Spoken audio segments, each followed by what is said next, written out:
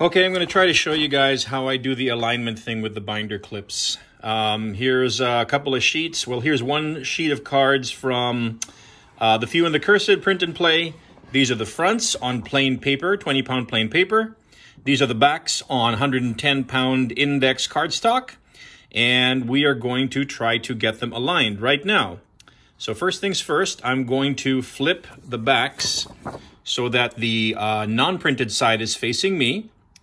And then I'm going to adhere the fronts, or rather not adhere, but just put the fronts in front there.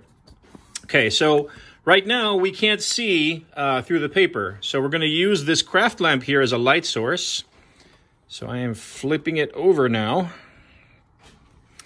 And now we're going to try to align the front image with the back. Okay, we've got that side aligned.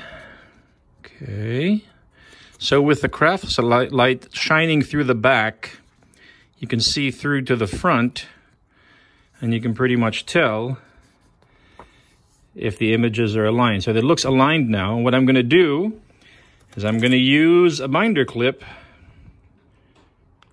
to clip the front and the back so that they don't move and they maintain their alignment. Okay, so the idea is that is aligned.